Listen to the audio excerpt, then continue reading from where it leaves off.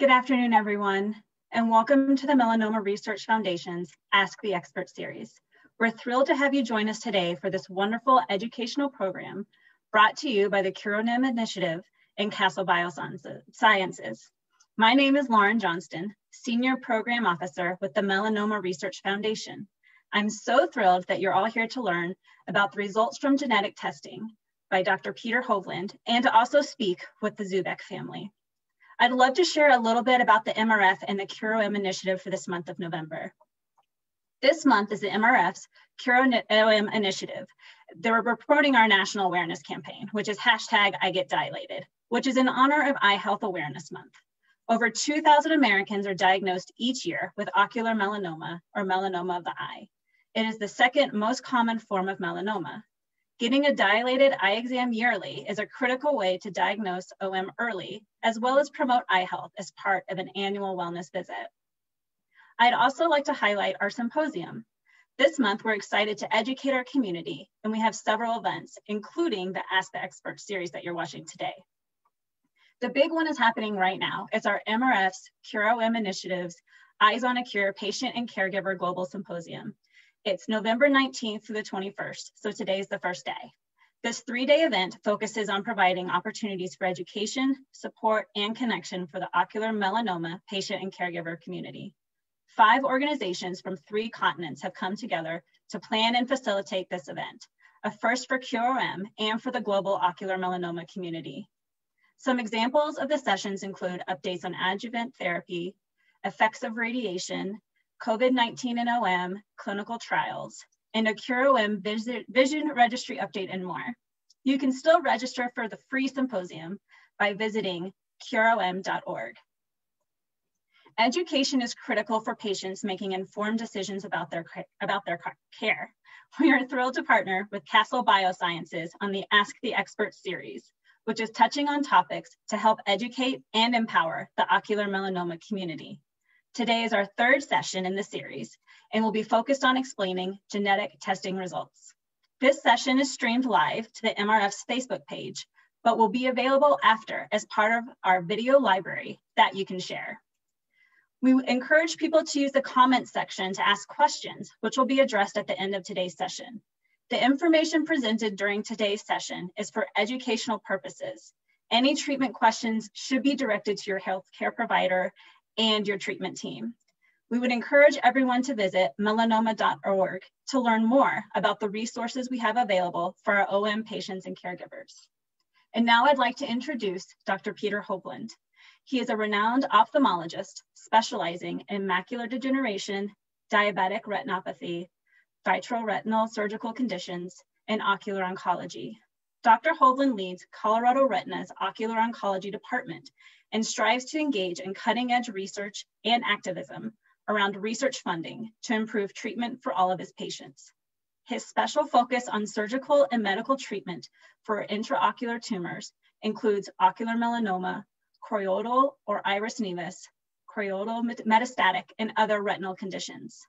Currently, he serves as a grant reviewer for the MRF and as an advocate for the CureOM initiative. Thank you, Dr. Hovland, for being here today, and I'll let you take it away. Thank you. Let me share my screen. Let's see. And I assume this is playing well. Does this look good, Lauren? Thank you. Thanks for asking. And I hope you find the following few minutes interesting. The topic of genetic testing of uveal melanoma can be as big as you like.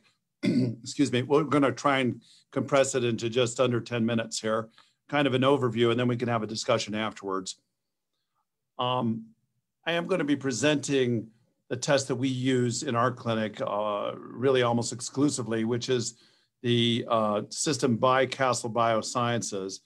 And so I want to be clear that I need to make that disclaimer. And yet I think I can justify, you'll see why the talk, during the course of the talk, why we have chosen to use this.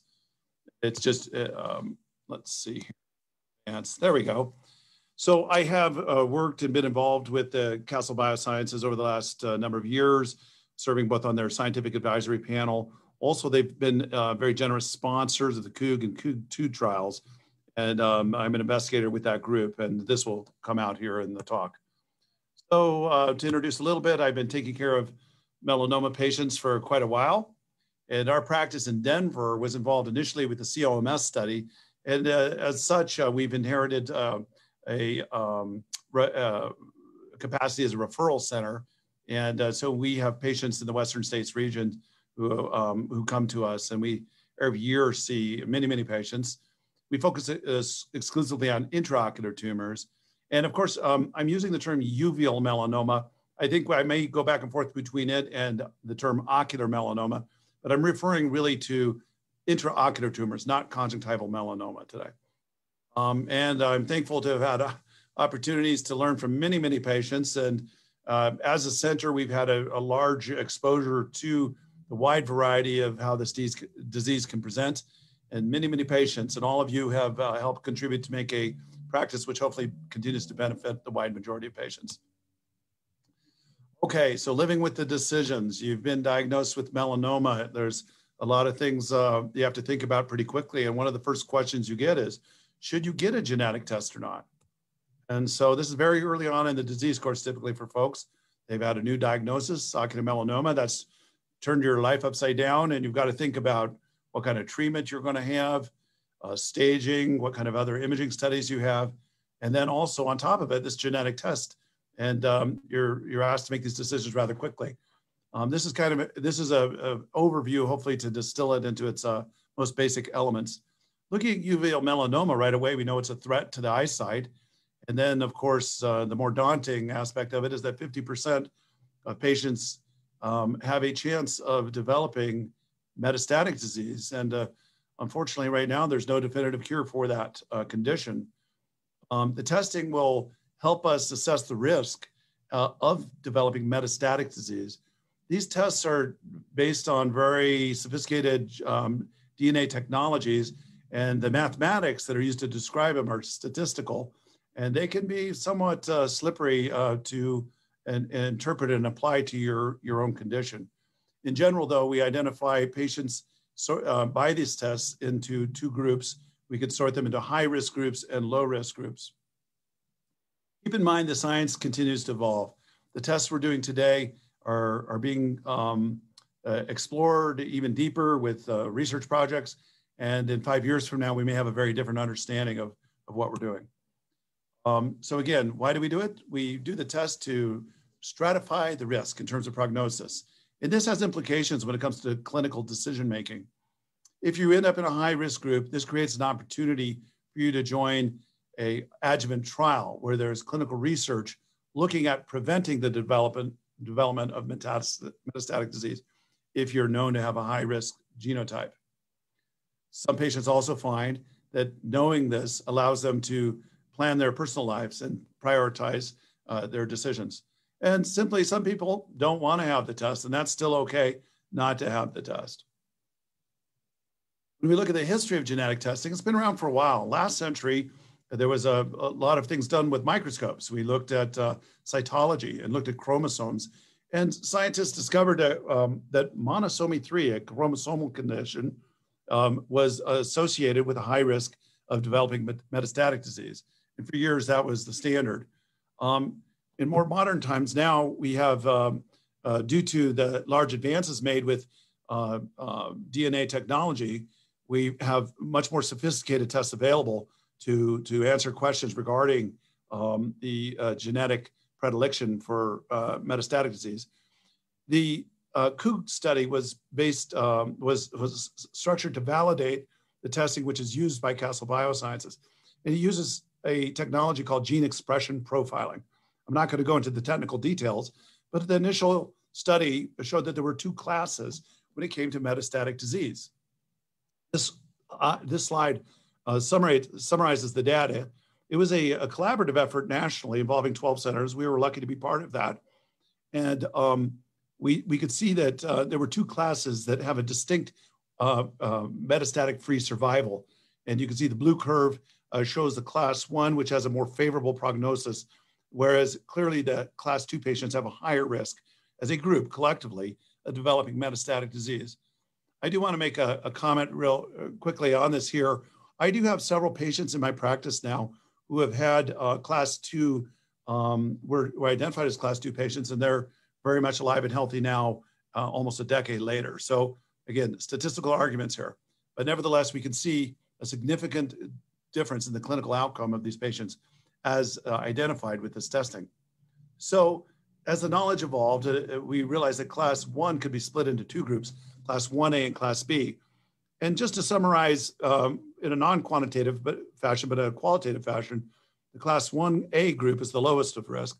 Class 1B is thought to have a medium risk, and class 2 is the higher risk outcome of the testing. The NCCN, National Comprehensive Care Network, has employed the use of this classification system when they describe factors which would be associated with low, medium, and high risk. Enumerated here, you can see other qualifications that may be used for risk classification as well. This has clinical significance in that these guidelines have been developed in terms of surveillance. If you have a class 1A, for example, you should consider having imaging every 12 months. And again, we're looking for metastatic disease. Class 1B, every 6 to 12 months for 10 years. Class 2, the imaging, as we might imagine, would be more intensive, every 3 to 6 months for 5 years, and then every 6 to 12 months thereafter. Also, as I mentioned earlier, this classification allows us to not only affect the clinical management, but it opens up option to enroll in what's called an adjuvant trial. Adjuvant is a word meaning in addition. So once the eye's been treated, even in the absence of metastatic disease, you might enroll in a clinical trial for treatment, which would be designed to prevent the occurrence of metastatic disease. We've learned some lessons from participation in COOG. First of all, we learned that tumor biopsies can be done safely and reliably. And this, prior to the COOG study, tumor biopsies were fairly rare across the country. Now it appears to be the standard of care, as we've determined it is safe. Also, we found that the risk of metastatic disease is dependent on the genetics of the tumor.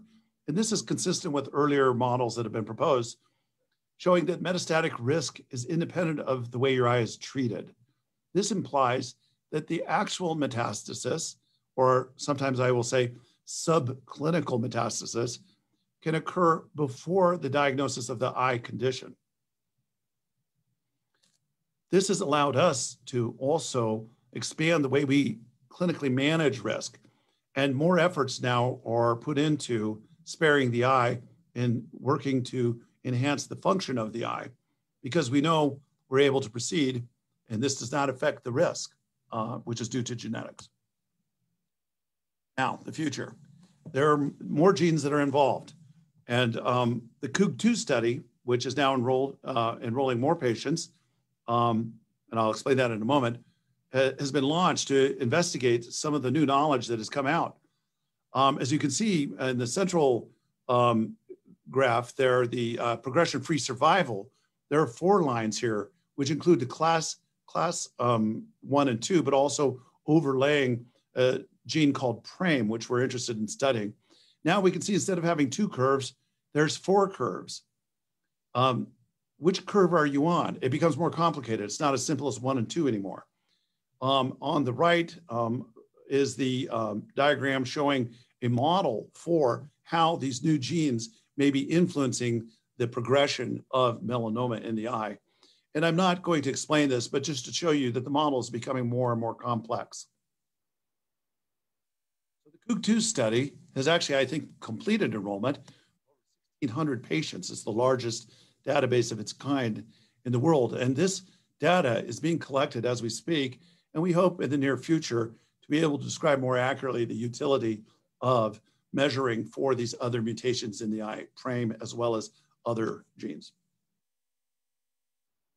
So again, I just want to summarize, in our practice, it seems like I'm talking, maybe even it seems like I'm giving an advertisement for Castle Biosciences. There are other testing modalities out there, but I'm most familiar with this Castle Biosciences platform because of our participation in the COOG studies. We've also chosen to employ it on all of our patients that are not in the study, so that when the data does ultimately come out, we're going to be able to extrapolate the findings to our patient population. And I would also suggest that the Castle Biosciences nationally has become the standard of care, with probably 90% of the clinics using this testing modality. Getting close to the end here, just want to touch on a subject which is very important. When you're making a decision to have the test, we have to realize that not only does it affect the clinical activity, but it involves your psyche. And the result can have a profound implication on your sense of well-being and your sense of yourself. With an awareness of that in mind, I was very proud to have my assistant, Amanda Cisco, in our office here at Colorado Retina Associates, take the initiative to collaborate with the Melanoma Research Foundation and the University of Denver to develop an Ocular Melanoma Support Alliance, which creates an audience where patients can discuss together the impacts of the disease and the genetic testing on their lives. So we have patient navigation, advocacy, and I think counseling is an important part of any genetic tests. And so we're always looking to fill in the gaps where we can. Thank you very much. Thank you so much, Dr. Hovland. I just want to briefly mention two things that you said before we go on, and that was one, you discussed that everyone's cancer journey is different and that statistics are statistics. And so I really just appreciate that focus.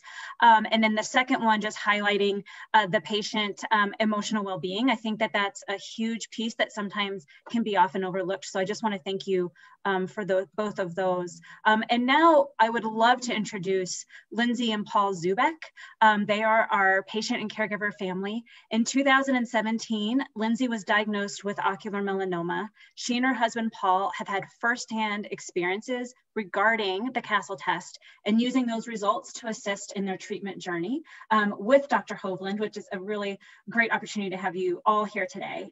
And I just wanted to touch base with them and let them kind of share what it's been like as a patient and a caregiver. So to get things started, Lindsay, I'm going to start with you. Can you tell us about when you were diagnosed and received those genetic testing results and how you might have processed them at the time and how they have overall impacted your treatment journey? Hi, Lauren, can you hear me okay? Awesome. So when I was diagnosed with OM, I was 34 and I had 3 little kids and working full time. So really daily life was full of so many unknowns. And if there was something that I could grab onto, something I can control, I definitely wanted to. So once I decided on my initial treatment plan, Dr. Hovland and Amanda shared the Castle biopsy option and also their medical expertise on the why, the what, and the recommendations, and ultimately that the biopsy would happen at the first time of my initial surgery. So once I learned more, and Dr. Hovland kind of shared some of the statistics and this is like a safe, reliable biopsy kind of with me from my initial treatment. It was kind of really like a no-brainer to move forward with the biopsy.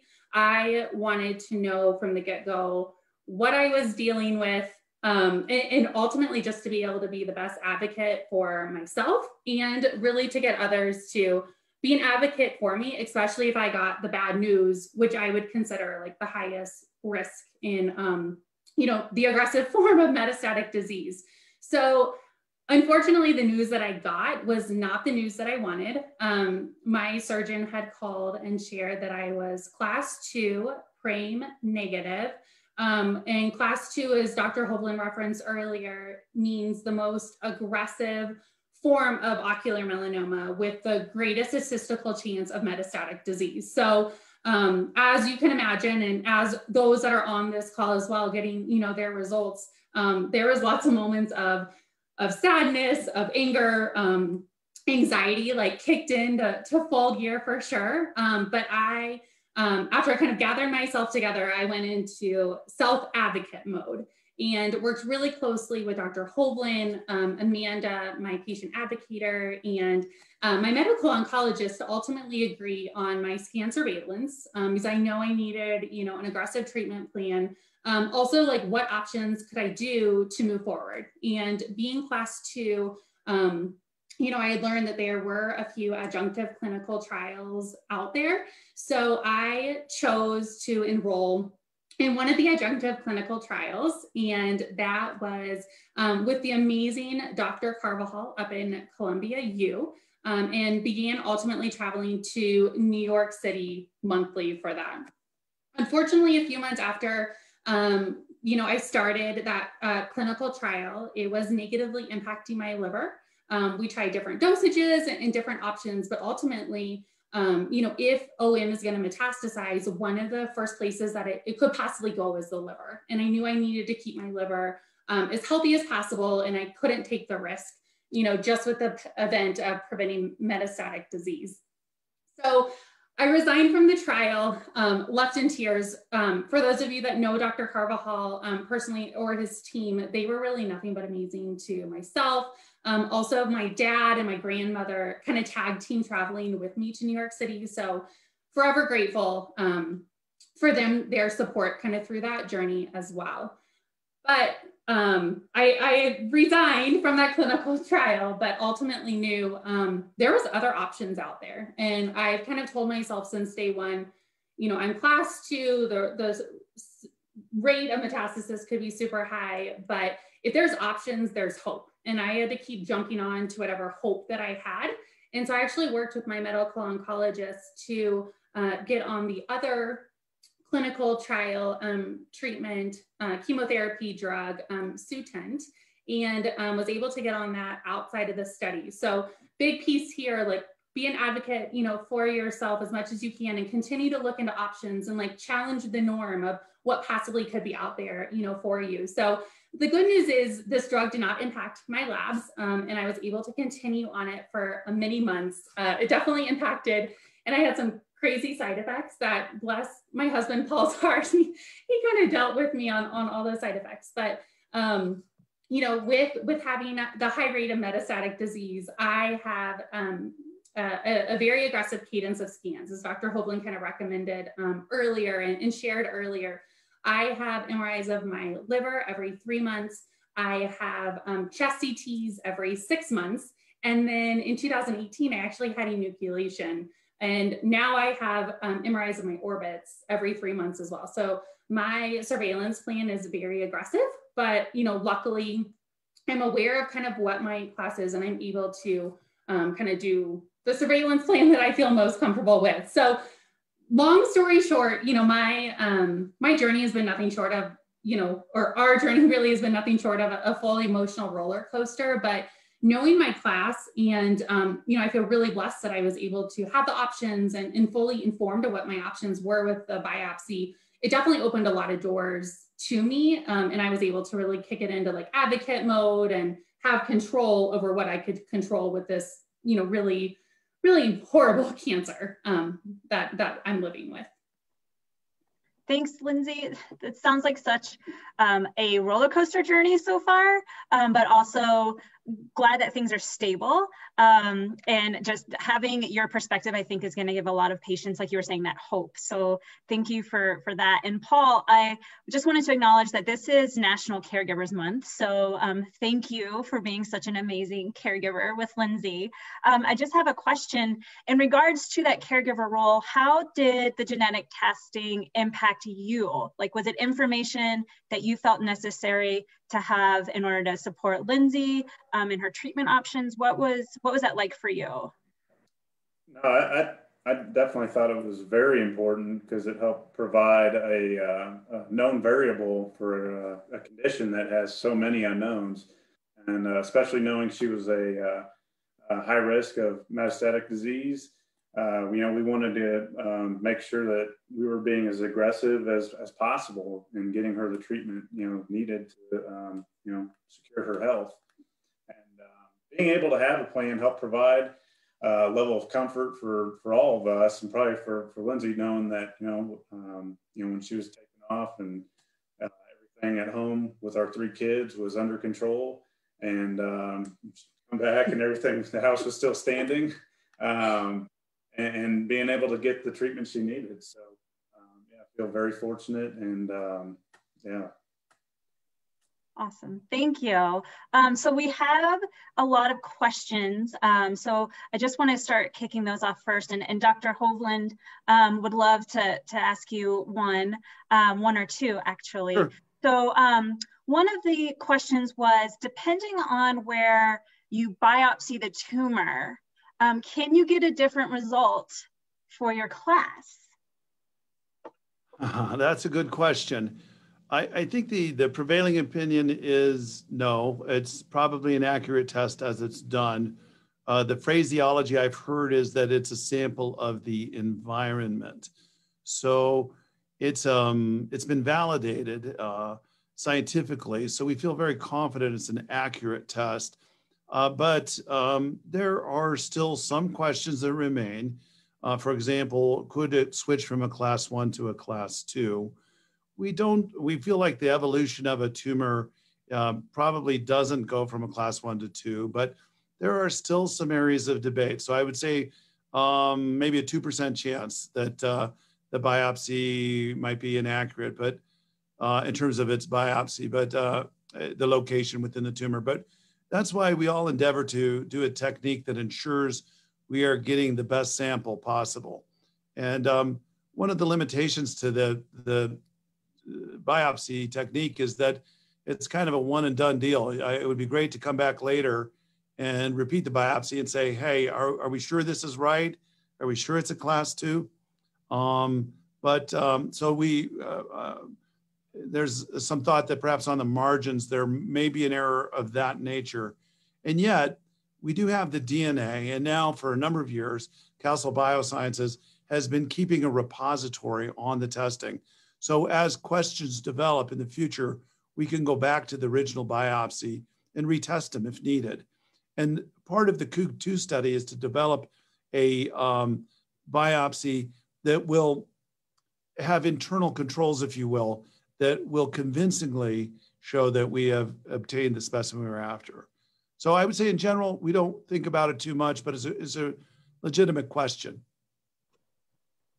Great, thank you. And I know that most people will say that if you have had treatment before a biopsy, that oftentimes the genetic testing is not available. But if someone were to have the biopsy but not go for the genetic testing right away, but then after some type of radiation treatment, they then decide to have the genetic test, is that still available?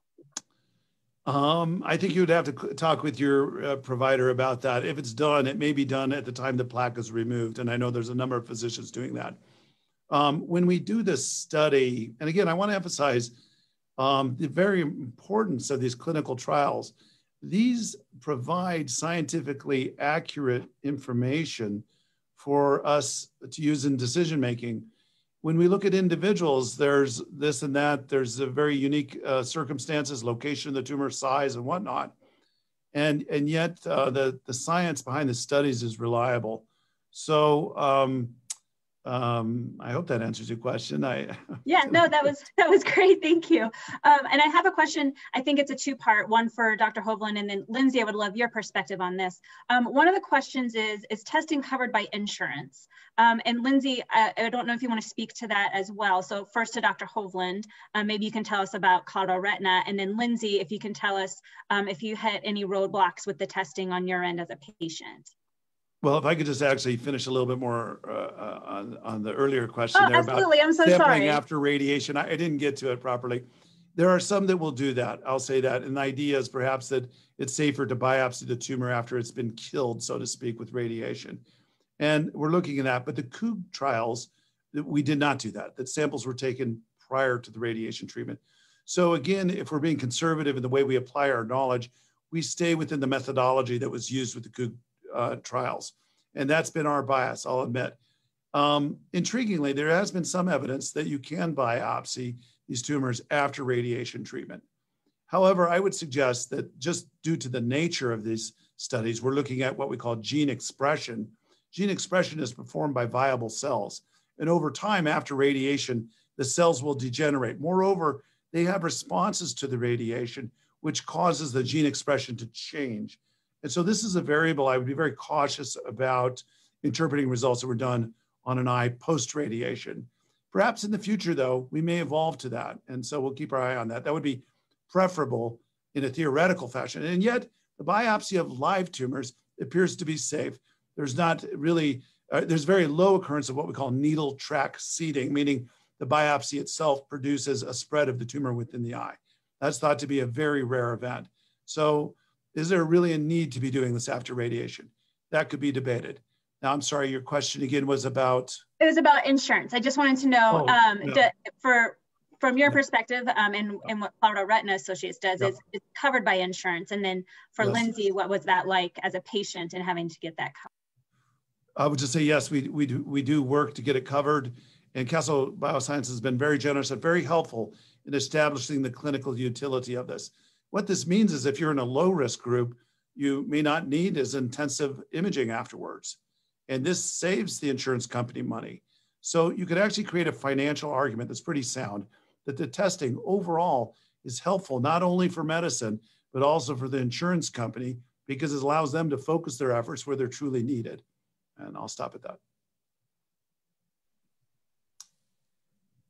Yeah, and Lauren, just to piggyback, definitely I did not pay anything out of pocket for that. But again, going back to being an advocate, and Dr. Hovland and his team really helped me overcome some of those as well. So just to continue to work with your provider and how they can support you in navigating really that insurance world. It is so complicated and so confusing and frustrating sometimes, but finding those experts to really help navigate some of that red tape for you to get you through those challenging insurance type questions. Great, thank you. So we're having a couple of questions coming in, Dr. Hovland, about the Castle test and other tests that maybe people had used. And so one of them, one of the questions was, if they did not have the Castle test, but a different genetic test that determined that they were class 2, is there still a way to assess the chance of being within the 5-year time frame of developing metastatic disease? And then also they threw in the component of being PRAME negative. So is that a difficult stance for doctors to have when you meet with a patient and they maybe didn't do the test that you do, like at Colorado Retina, but they have this other test, and how do you move forward with surveillance and working with that patient? Well, this is a good question. And I think most of us will choose to answer the question in somewhat of a more vague fashion. Again, low risk or high risk is a good way to think about it, I think. There's other testing modalities. Let's take, for example, if you'd had chromosome 3 testing and you were shown to be monosomy 3, that's a pretty good indicator that you are in the high risk group. And I think that's reliable enough to say, I'm a high risk patient. And many adjuvant trials would accept that as a entry criteria. So it's not exclusive to Castle. There's other studies out there. I think we're all looking at the same thing, which is prediction of high risk versus low risk. Now, there are, to flesh out the comment about statistical arguments, physicians, we look at populations of patients, whereas individuals, they have their own risk. And it's almost a binary process. I'm either good or I'm not good. It's A or B. And you can dwell on the math, but I don't know if it makes a big difference if I said a 63% chance versus a 62% chance. I don't know that that is meaningful to a patient. There are some interesting on-site risk calculators, something called LUMPO from Liverpool University. And you can go online and find that and enter your own data and all your testing. And it will give you a calculated value of what your current risk is to develop metastatic disease, including your age and how long it's been since you were diagnosed, et cetera. So these arguments can get pretty tenuous, and yet I understand the desire to know, am I 90% past my risk, and these sort of things. I think that knowledge will be forthcoming as we go. We're still learning about these classifications, and even though this has been around for 10 years, and as exciting as the knowledge is, there's still a lot to be learned about that. So I would just say, if you're high risk by another form of testing, it's very likely would have been, corroborated by a test with the Castle system, and you could safely assume that you're probably a class 2. But there's other things that go into it: the size of the tumor, the location of the tumor, and these are factors that are also very, very important. Larger tumors have higher risk. Tumors that involve ciliary body are higher risks. So even just having one of those features alone could qualify you as a high-risk patient. Okay, great. So just knowing that that the two would probably equal, so a patient can kind of just assume, like, if I'm class 2 in this one, I'm also going to be class 2 on that one, and work with their team. I was wondering if you could possibly explain the difference in surveillance for someone who might be a class 2 PRAME negative versus a class 2 PRAME positive. You know, that's a good one. That's kind of the data that was published in the article that I referenced there, collaborative group with Dr. Harbour and colleagues, had demonstrated that a PRAME positivity increased the risk of metastatic disease for both class 1 and class 2 patients. So I think initially the thought process was that the PRAME positivity explained the more rare development of metastatic disease in a class 1, a traditionally low-risk patient. As we know, class 1 patients do sometimes come down with metastatic disease. And in that analysis of looking at why that occurred in a study of over 200 patients, that group that I referenced had found that the PRAME marker appeared to be associated quite strongly with that.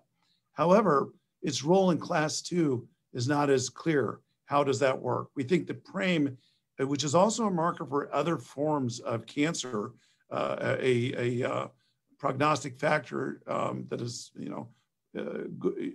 demonstrates the risk of metastatic disease, is probably due to a mechanism, at least as hypothesized now, is that it promotes a chromosomal instability.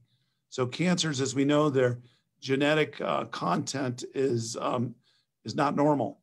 And so by creating a random factor that causes chaos in your genetic organization, you may have a worse outcome. And that is thought PRAME contributes to that in that fashion.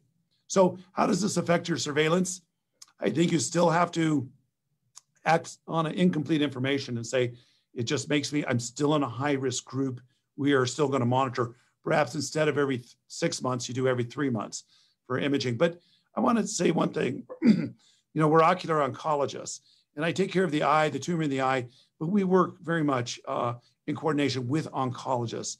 Dr. Carvajal has been a leader in our field, and we're looking to engage more oncologists, general oncologists, into our field. It's a rare condition with 2,000 cases a year occurring. So it's not uncommon that the oncologist will have never seen a patient with ocular melanoma when they're being asked to treat them. So we try and develop centers of excellence. So our referral pattern has been to send our patients to oncologists who have the most experience with treating this condition. And then we rely on them to make the judgment calls in terms of what advice they would do with the PRAME information. Thank you for that. I think that really kind of helped some of the confusion I think that can be out there around the difference. So I really appreciate that. Lindsay and Paul, just real fast, wanted to ask you a question. So I think there's a lot of talk in the OM community about genetic testing. And I think that some people are on the fence at times and others are all for it. How do you handle those discussions? What are some support and maybe some words of wisdom that you would give people? So words of wisdom, I would say this is a low biopsy, or, it's a reliable, decision, but ultimately it's a personal decision. And whenever, we've made decisions and whenever we've asked for results, what are you going to do with those results? I guess is what I've asked myself and what I plan on doing, no matter what those results are. I've always believed that knowing worst case scenario is great. And then I can, work my way back when hopefully it isn't worst case scenario. So I would say, what are you going to do with the results? I can tell you though, what we've done with the results is, I've been able to be an advocate for myself. I've been able to ensure that my medical and ocular oncologists and I were fully aligned with my scan cadence, also kind of the recommendations and my treatment plan. And really the biggest thing I think of, my advice of why I chose to do the biopsy is I wanted to have those results in my back pocket. And whether this be, realistic or not, but I felt like if I have the results in my back pocket, there are so many amazing like researchers and, stuff that's going on in our world in regards to ocular melanoma, that if I have that piece of paper in my back pocket, who knows what new opportunities could come in the future? Are there new adjunctive clinical trials that I could join? Are there new treatments? Are there new drugs? Are there, whatever it might be? And, I feel blessed every single day that I am not and do not have metastatic disease, which is really, really awesome. Again, being a class 2, patient. But I have that piece of paper that I know hopefully when if that ever happens, or if metastatic ever occurs, maybe there's other options that could open up for me. So again, that's what I plan on doing with the results. I think it's up to the individual person of whatever the results might be. What do you plan on doing with them? And that's what I've done. So lots of unknowns in the cancer world for sure. But I needed to know what I needed to know and ultimately to create the best plan for myself and for my family. So hopefully that helps. Hopefully that's some, good advice, but ask yourself, what would you do with the results, no matter what they are first? Absolutely. And I just want to be cognizant of time, because I know that we are almost at the 1:45 Mountain Time, so 3:45 East Coast time. And I just want to be cognizant of you, Lindsay and Paul and Dr. Hovland. So I just want to say thank you. And for those who have been entering questions in the Facebook Live chat, just know that we will get those answers back to you. So please feel free to ask away. We'll make sure to follow up with both the Zubek family and Dr. Hovland to answer those. So with that, I'd like to again extend my thanks to Dr. Hovland and the Zubek family for being part of this third Ask the Expert session. Really informative. I think that it was a wonderful conversation all around about genetic testing and hearing the patient and caregiver experience. So thank you so much. I also want to extend a thank you to Castle Biosciences for their generosity in sponsoring this series during #IGetDilated Awareness Month. Before we sign off, just want to highlight the resources that the MRF has available on our website. We do have information on genetic testing, so please feel free to visit melanoma.org. We have an entire section on our Cura-M initiative, and it provides education and resources for newly diagnosed patients, caregivers, and provides information for ongoing support services, including the one that Dr. Hovland mentioned that Colorado Retina Associates, the MRF, and the University of Denver has started in the Rocky Mountain area. So please feel free to check that out. Just another quick reminder that we are currently in the middle of our free Global Patient and Caregiver Symposium. I'm super excited. It is the 19th today through the 21st. Registration can be found on our website at curom.org. Again, this is a free event. Hopefully some of you can join us. And next week will be our fourth and final Ask the Expert session on Tuesday, November 24th at 4 p.m. Eastern Time. We will be joined by Dr. William Harbour from Bascom Eye Center in Miami, and he will be discussing an overview of clinical trials and research in ocular melanoma. So again, just a huge thank you to the Zubeks and Dr. Hovland, and I hope everyone has a wonderful rest of their day.